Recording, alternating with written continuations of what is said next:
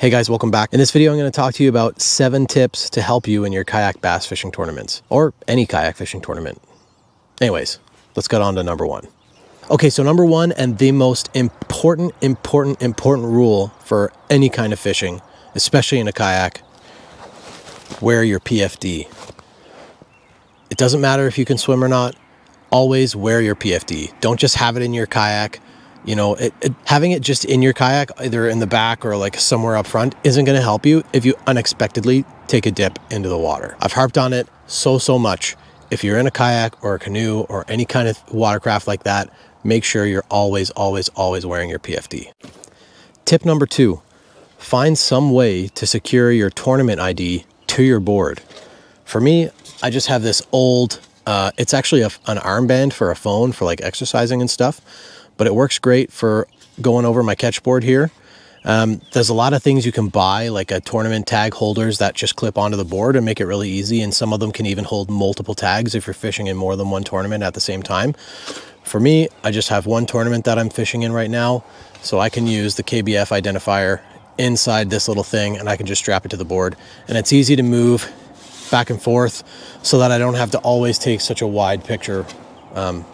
I can just adjust it to the size of the fish that I'm catching. For me, it's probably going to be like that, just above the 13-inch mark. Part of that with your identifier is always make sure that you have extra identifiers on you all the time, ready to go. Because sometimes disaster happens, and if you're not using something like this and you just have your identifier on the board, oh, the wind blows and poof, off goes your identifier. So then you always have an extra one with you. Further to that, don't just use paper.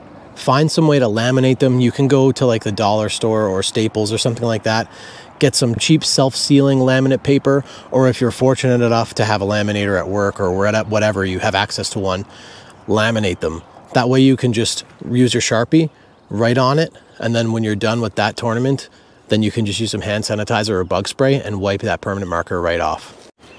All right, number 3 is to do with your phone. Most kayak fishing tournaments are usually catch photo release using an app like iAngler Tournament or Fishing Chaos or TourneyX or whatever app it is that you're using. Make sure you're not like me and you have some lanyard or you have some way to secure your phone to your body. That way, if you drop your phone while you're trying to take a picture of a wily fish, it doesn't go in the lake, because nothing will ruin a tournament day faster than dropping your phone in the lake. 1, you just lost your phone. 2, now you have no way to submit pictures of those huge bass you're going to catch, right? The next tip I'm going to talk about is hotkeys for your phone. So for me, I have a Samsung Galaxy S21. Doesn't matter what model phone you have. Most phones have some sort of hotkey to very quickly bring up the camera app, right? I don't know if you can see that. Oh, yeah. So now you can see me, right? All I do is push the lock button twice, and that opens up the camera app on my phone. I don't know what model phone you have, but there has to be some kind of hotkey. And if there isn't, there's probably a way to set it. That way, when you have wet, slimy fingers, you're not trying to, you know, use your thumbprint to unlock your phone or put in some password or you do your little lock screen swipey thing. You just push a button, you got your camera app from any screen that you're on, and you can just quickly snap your photo and you're done. The next tip is on the note of photos. So when you're doing these tournaments, like I said, you're using some kind of app. Don't take the photo through the app unless it is required by the tournament. It's always better to take the picture with your regular phone camera and then upload it to the app later. And here's why. If you're just using your regular phone app to take your pictures, take more than one photo. It's a digital photo. It's nothing. It's not like you have to sort through film or anything like that. Take a bunch of photos, pick the best one, delete the rest, and upload that one. By picking one photo that's the best one, the clearest, that shows the length of your fish the best, and has all the things in the photo that you need, and then deleting the rest, it makes sure that you don't accidentally submit the same fish twice. And it's just easier for you and it's easier for the judges. It's just good practice. So for the next tip, I actually need to go catch a fish. So here's hoping I can do that. Stay tuned. Okay. So I got a little bass on here now. I don't really need to net it, but the point of the net is, while boat flipping looks cool on YouTube, when you're tournament fishing, you don't want to risk snapping a line or losing a fish or something like that because you were trying to be cool, especially when you got some money on the line. All right, so I'm going to get this fish unhooked out of the net, and then we're going to move on to the next tip. Okay, the next thing you want to do is, while you're trying to sort yourself out, put your fish back in the net, put the net in the water, let the fish chill out and just hang out, okay? Because there's no reason to keep them out on the deck of your boat while you're trying to sort yourself out. It's just going to put added stress on the fish, and these fish are going to be released. So, next tip. Okay, so like I said, we got my fish in the net, got my bump board here, got my tournament tag all ready to roll.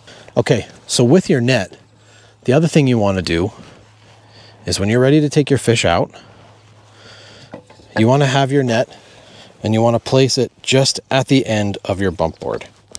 Okay, so that acts as a safety net for your fish, a literal safety net. So while you're here holding your fish, trying to take your picture, right? If that fish starts to flop out, he's going to flop right into your net instead of back into the water. And you get to keep your fish and take your picture, submit it, and all that stuff. Okay, so let's get this guy out of the water. Let's get him on a bump board.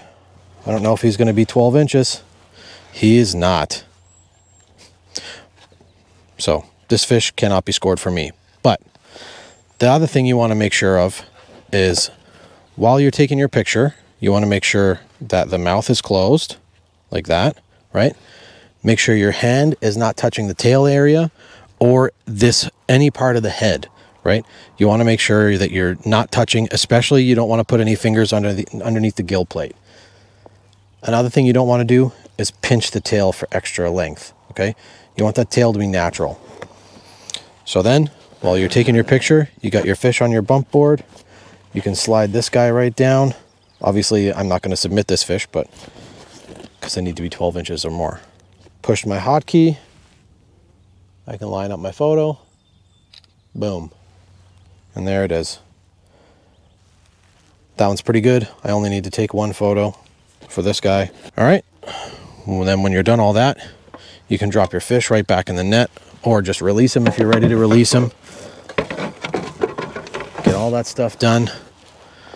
And then you can set this poor guy free because they're probably pretty stressed out. Whew. There. And off he goes. You guys wouldn't believe how long it took me to actually catch one bass today. I would be embarrassed if I actually told you how long it took me. Every fish that I caught was a rock bass, except for that little guy right there.